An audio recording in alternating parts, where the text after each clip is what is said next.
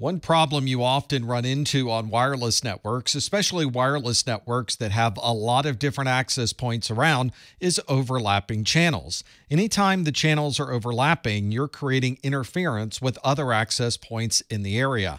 This is a 2.4 gigahertz frequency distribution. You can see channels 1 through channels 11 are what's available in the United States. And you can see that two access points have been put onto this network, one on channel 6 and one on channel 11. You can see that the bandwidth used by each individual access point expands to the left and the right of that channel number. And that's why we always recommend that you have an access point on channel 1, channel 6, and channel 11 in the United States to avoid any type of overlap with your frequencies. Here's what can happen if you add another access point that doesn't take into account these existing frequencies. You can see this access point has been added on channel 8, which obviously is going to overlap with the access point on channel 6 and the one on channel 11. This is probably going to cause all of these networks to perform poorly, and would have made more sense to put this new access point down on channel 1, where it would not overlap with the access point on 6 or 11. If you've ever worked on a wireless network, you know the farther away you get from that access point, the less signal will be available, and your network connection will probably run slower. This is because as you move farther away from that antenna, there will be attenuation as that signal gets weaker and weaker. If you need to see exactly how much attenuation, you can check the local statistics on your wireless receiver or check with an external Wi-Fi analyzer. You may be able to control the output of the power on your access point. So if you need to increase the signal strength so that one particular area is able to connect better, you may be able to increase that on the access point. Not all access points have that functionality, so make sure you check the documentation of your access point. You also might be able to replace the antenna that's on your access point with one that provides more gain.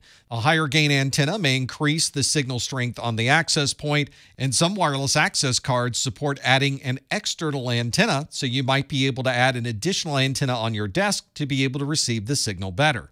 There's also some signal that's lost in the coax between the access point and the antenna. The amount of loss increases as you increase the frequency. So 5 gigahertz frequencies will have more loss in the coax than 2.4 gigahertz. You should also check and make sure the cable itself has not been damaged, especially if you have connections that are outside and are subject to being damaged by the weather.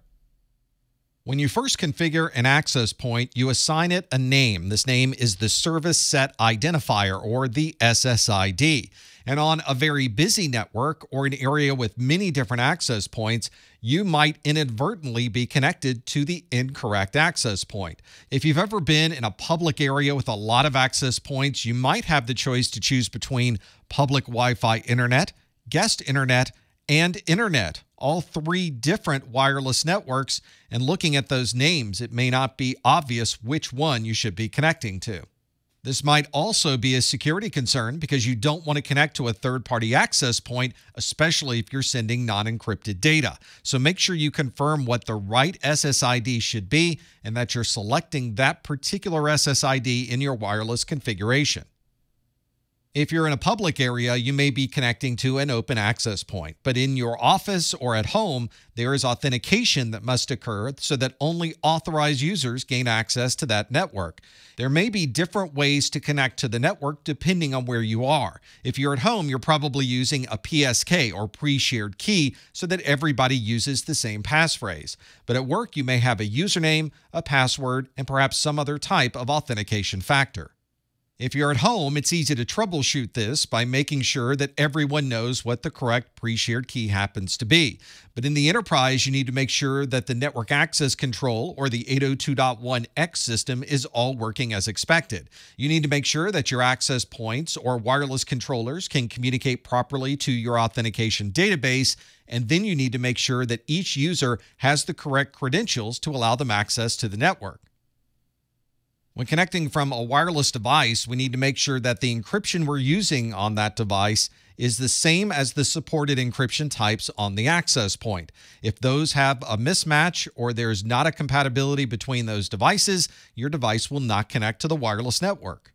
Now that WPA2 has been out for so long, it's difficult to find devices that can't support a minimum of WPA2. But you may find that you have a legacy device that simply doesn't have the technology to connect to a WPA2 or a WPA3 wireless network. In those cases, you'll need to make a decision as to what you'll do with that particular legacy device. It may be that there is a wired option, or you may have to use a different access point to allow that legacy device to connect. And if this is a very old wireless device that can only support wired equivalent privacy or WEP, you may consider not connecting that to a network until you're able to provide a firmware or hardware upgrade for that device. As we mentioned earlier, managing the frequencies on your wireless network can be a challenge, and you want to be sure that all of your access points are sending a signal that is not going to overlap with an access point that's nearby. This interference may cause poor throughput, or you may find that some devices aren't able to connect to the wireless network at all. You'll want to see which frequencies happen to be used by the access points and be able to find frequencies that don't overlap with each other. This can be a challenge at 2.4 gigahertz because we only have so much frequency available. At 5 gigahertz, there are many more frequencies available, so it may be easier to find an open channel. If you had a floor of a building and you had 7 2.4 gigahertz access points, you would need to place those access points in a way that it would not overlap with these channels.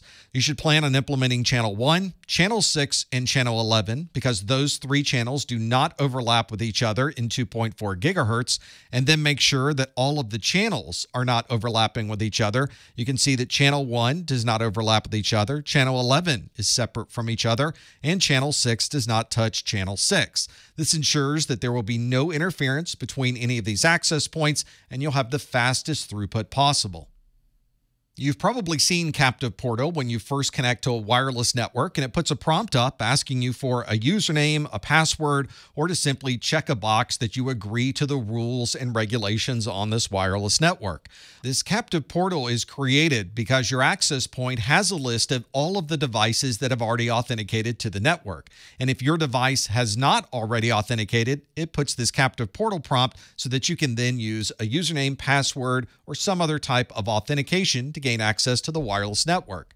Normally, this authentication process has a certain time frame. So once you authenticate, you may be allowed on the network for 6 hours, 12 hours, or 24 hours. Once that time frame has elapsed, you'll be presented again with another Captive Portal screen where you have to authenticate again for that particular time frame. If you're using a username and password to authenticate to the wireless network, then there's probably an authentication database in the back end. This might be LDAP accessing an Active Directory database, it might be Radius or TACACS, and if someone's not able to authenticate properly, you'll have to check their credentials on that authentication database to be sure they're using the proper username, password, or any other authentication credential. On some older wireless networks, you may find a problem associated with client disassociation. This is a denial of service attack that prevents people from accessing the wireless network. They might be working just fine on the wireless network, and then suddenly their device will disconnect. As long as someone is sending these disassociation frames, that machine will not be able to communicate to the wireless network. If you're wondering if your issue is associated with a disassociation attack, you can get a packet capture with Wireshark and look at the 802.11 frames. It should be very easy to see the disassociation frames in the packet capture. There are really two ways to resolve a disassociation attack. The first one is to remove the device that is performing the attack. That would effectively allow people access to the network again. But a better solution might be to upgrade to one of the latest 802.11 standards, which has resolved this problem and prevents any type of disassociation attack.